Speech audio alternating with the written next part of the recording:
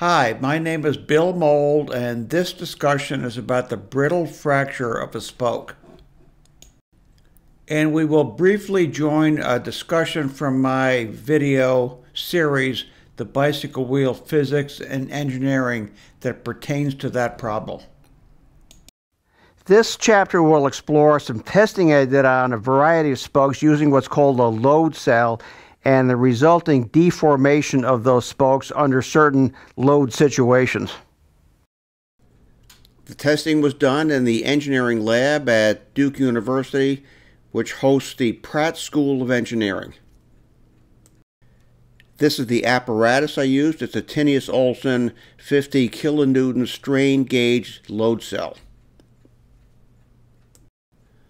On the left, I'm fitting a spoke into the jaws of the load cell, and on the right, attaching the extensiometer to it. This is a close-up of the extensiometer, which will measure the elongation of the spoke when it is stretched. This is the computer that runs the load cell and also records the data. In the next few slides, you'll see some short movies, and what you'll see is this. If this line here represents the starting point of the movable jaw, as the spoke is stretched, you'll see the jaw move upward with added tension, and you'll see a little gap develop.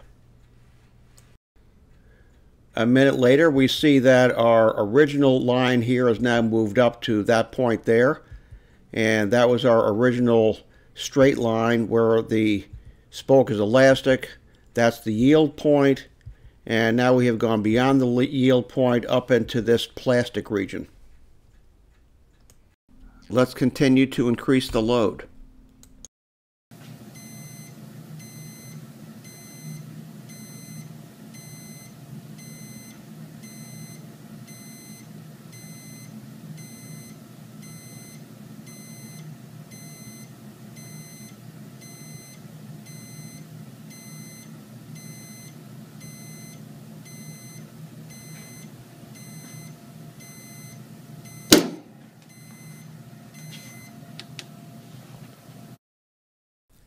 Ductile materials experience extensional strain in a process known as necking down, which looks like this. And then it breaks in a way that we have depressions on the left and protrusions on the right. This, when it happens, is known as ductile failure. We see that in this rod here that was stretched beyond its maximum tensile strength. This is a picture of a couple of bolts that were used by students in the engineering course at Duke, and these were regular hardware store kinds of bolts, but under the enormous stress put on these by that 50,000 Newton Tinius-Olson load cell, even these can be stretched to the point of breaking. Notice how it tapers down at the point of fracture.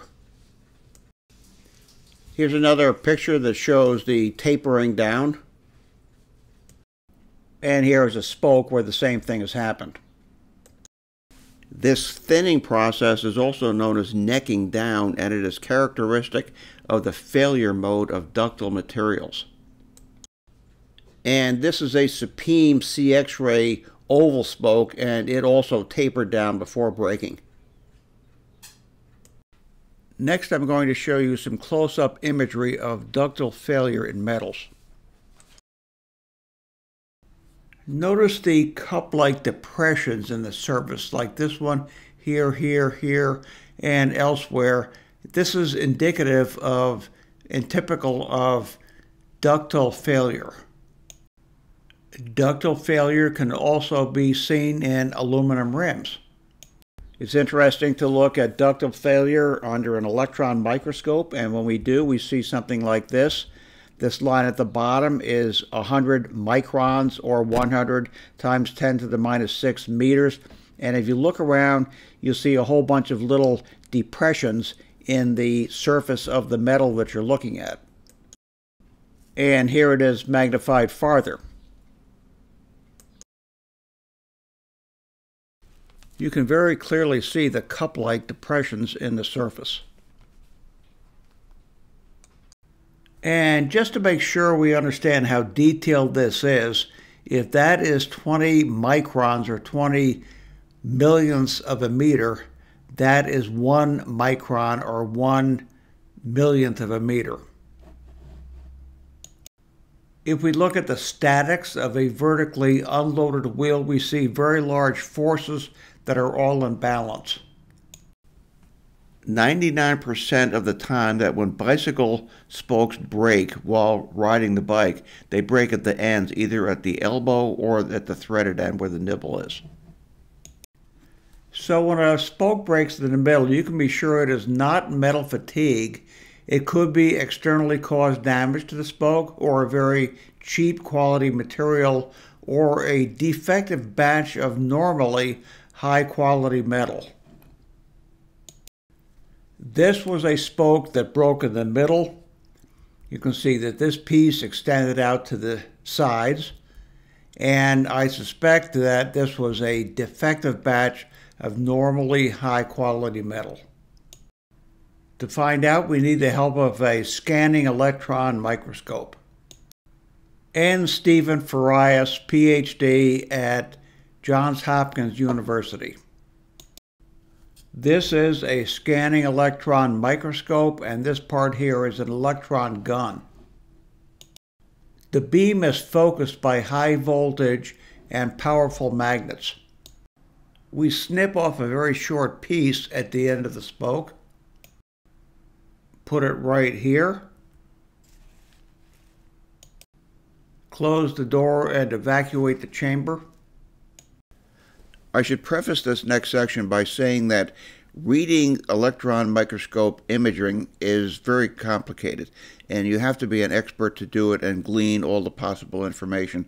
It's very possible for things to fracture for a combination of reasons. Here's a picture of the end of the spoke at relatively low magnification. Here at higher magnification. And still even higher magnification down into the nanometer range. So I think that the evidence is quite clear that my going-in theory of brittle failure of the spoke was correct. And that the spoke was made originally from poor quality material. I hope you found that interesting and thought-provoking. Here is my contact information.